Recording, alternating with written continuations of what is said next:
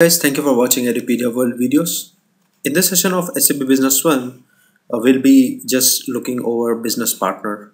So we'll be going through some of the tabs that will be useful for your understanding of a business partner and how business partner master data can be either updated or can be added or maintained within SAP Business One. So this is the basic or the window that opens up when you click over business partner master data. And by the way, business partner master data is a module that you find in SAP, and business partner master data is the screen that you find in the business partner module within the SAP. So you can use this window to add new business partner, display and edit the business partner records that are already there. And you can open this window, you can choose from business partner, and as I said, that business partner master data will be a menu that you will find within the module. So when this window opens, it opens in the find mode, so which lets you search for business partners if you want to search. If you are already on a business partner and you want to update anything, say telephone number or mobile number, say maybe in payment terms or addresses, you can update those things, and then you will be good to go. So let's see further. So this is an active screen. We were before in this screen, we were in the find mode, but here we are selected, or we have rather selected one of the business partner. And by the way, business partner contains both your customers and vendors. Okay, so business partner is basically the business person or the business company that you are dealing with. You are either selling to them or buying from them. So that is the business partner that you understand.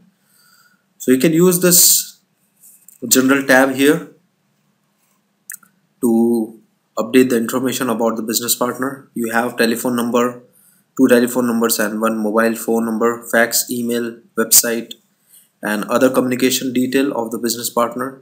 You have a shipping type where you can specify a shipping type for business partner. This shipping type will be displayed in every new document that will be created for this business partner, like say sales order or delivery, or in case of vendor when you create a purchase order or a GRPO. You can even specify password and other things as well. If there is a project that is associated with this business partner, you can mention that project here. If there is an industry, say chemical or manufacturing, automobile or other things, so you can just mention them in the industry itself. Then you have sales employee and buyer for this particular business partner, where you can mention and other things as well. Okay, then here down you have an inactive radio button where you can press on and you can make it inactive, or on advanced where you can define the range of being active or inactive, either wise. Okay, now before we move towards payment terms, let us go towards the header. You have your code, the name, foreign name you want to give. You have a group, you can give currency, it can be all currency or a specific currency, and then you have account balances. If you remember, in our previous sessions we have seen this window, and when you click on this small bar here, it opens up all the account balances and shows what they have purchased, what they have to give, and whatever is due or whatever has been paid. So this shows the history. Now coming back to the payment terms, you can use this tab to specify the business partner payment terms, which determines the due date of invoice related to this business partner.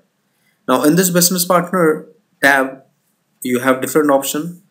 You can select the preferred payment terms, or if you want to define a new one, you can define it. Now there is a price list. Price list can be linked to the selected payment terms, or if required you can select a different price list as well. Item prices in sales and purchasing document that can be automatically, or that are automatically taken from the prices selected in the field.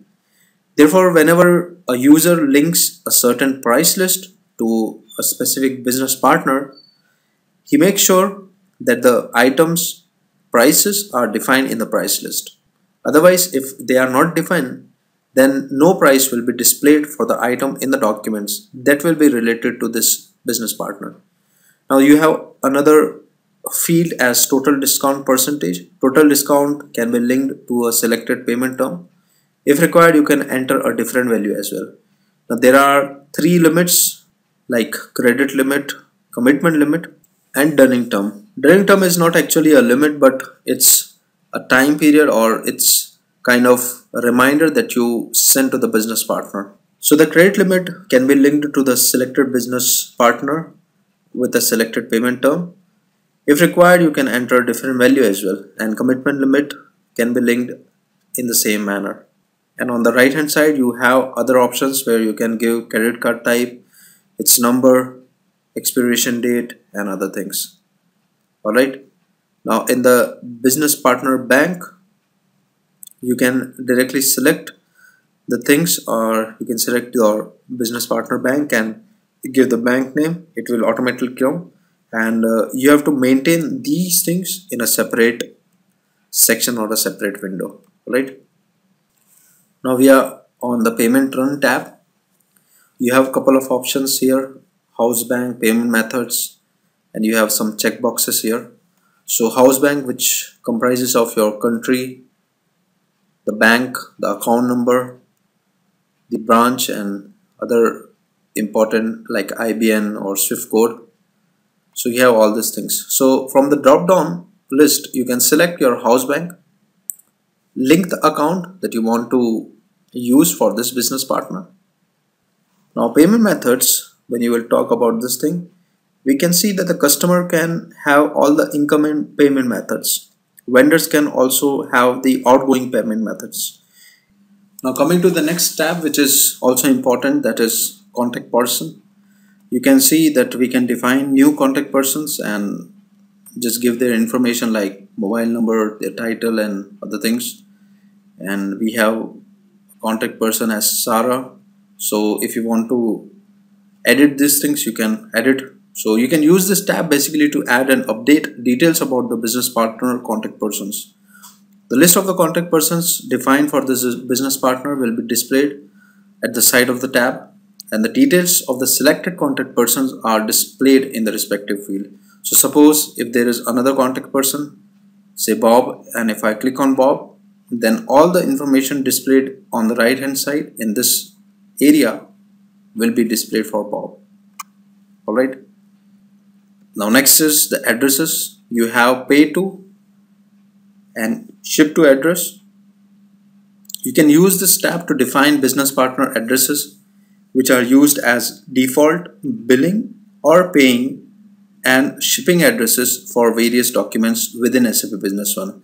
These documents can be GRPO or delivery or invoices or anything.